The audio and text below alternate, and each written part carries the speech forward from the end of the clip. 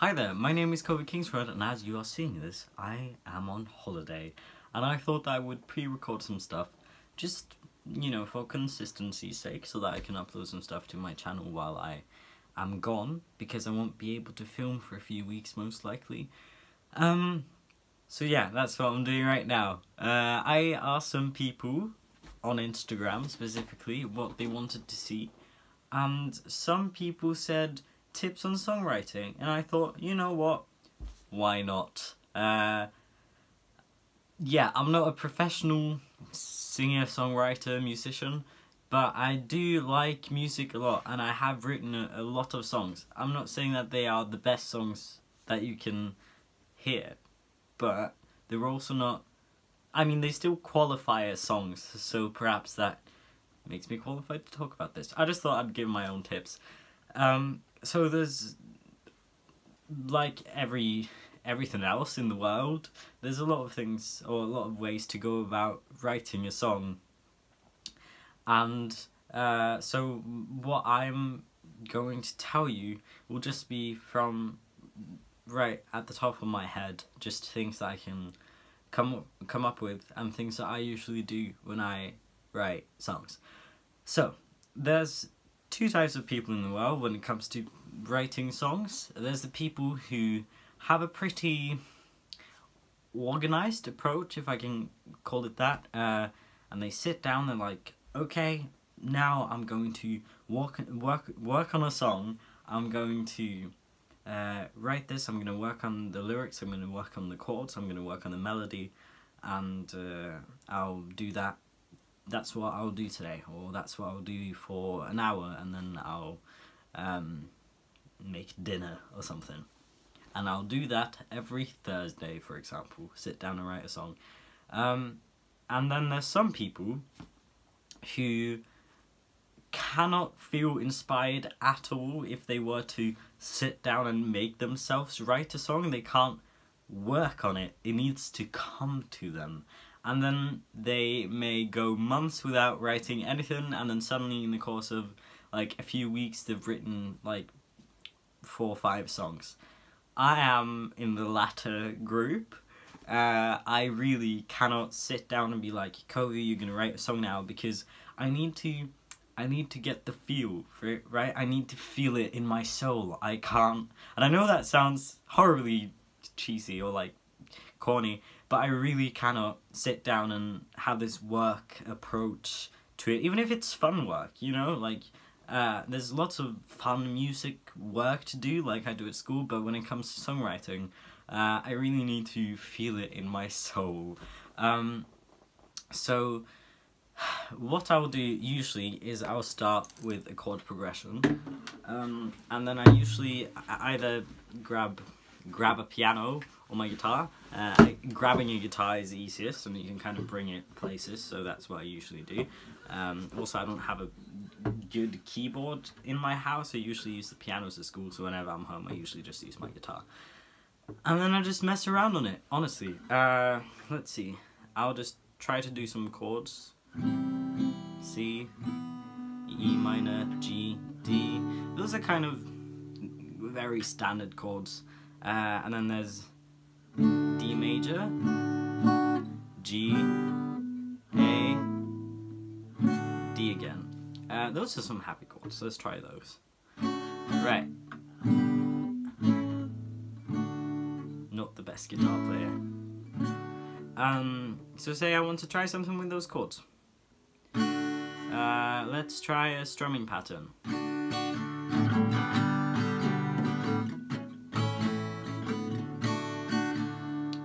Perhaps I'll try some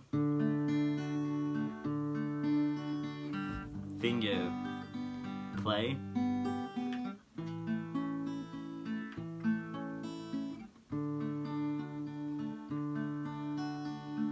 And if I found some chords I'm happy with, I'll just do the strumming now for simplicity's sake.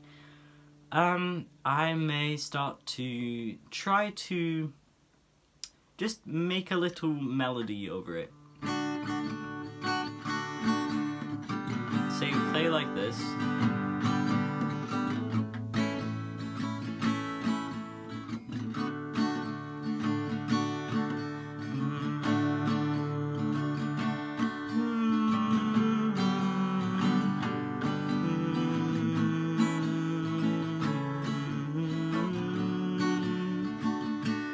I like iced coffee on Thursdays, 'cause then I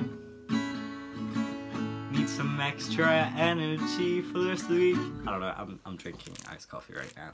But that's honestly what I do. Now, that obviously wasn't a very serious attempt, and I'm not really in the mood right now, because I need to be in the mood. But, no, it's really just, I find some chords I find interesting. I don't always, like, necessarily find a chord progression. I may just suddenly say this chord, and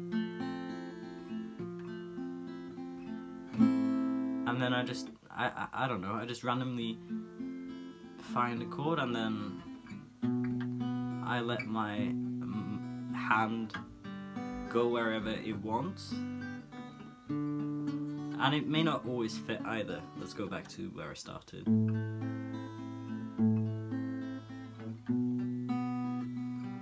Maybe that's interesting.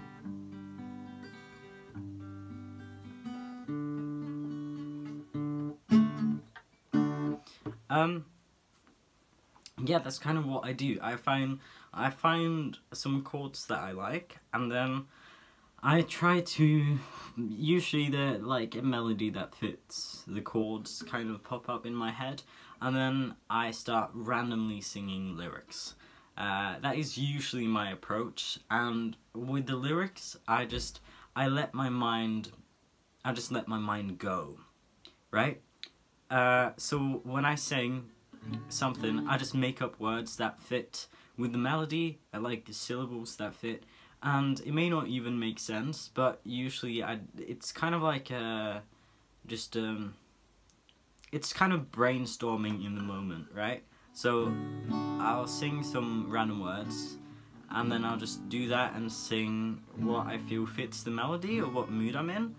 Just random words, just spit them all out, and then maybe there's a line that's like, oh, actually that's kind of cool, and then I write it down, and then I keep going like that. And maybe this happens a lot where I sing something, say I sing like a whole verse, and then I'm like, oh, that was really good, but then I forget everything that I sang when I'm gonna write it down, because it's so like in the moment. So what would be wiser would be to maybe record yourself as you're doing that brainstorming thing, if you want to go for that approach, because then maybe you can listen back to it and remember what you actually sung, and maybe you're like, oh my god, that is genius, or maybe you're like, that actually sounded weird, why did I think that made sense in the moment? But you may also want to write the lyrics first, which is also cool. Like, it's a very individual process. As I said, I usually write the chord progressions first, but lyrics also works very well. You may write a text, or maybe write a verse, or maybe even just find a poem, or there's a saying that you like, or a quote, and then you write lyrics based on that. Or maybe you just have that in mind, say a quote. Okay, one of my favourite quotes is one that my old best friend told me, which was, my purpose went unfulfilled, but I felt complete already. That's the only quote that I could think of right now. But maybe you have a quote like that, and then you're like, oh, okay, I want my song to be about something like that. I don't really feel like that quote fits with this chord progression, because this sounds very happy.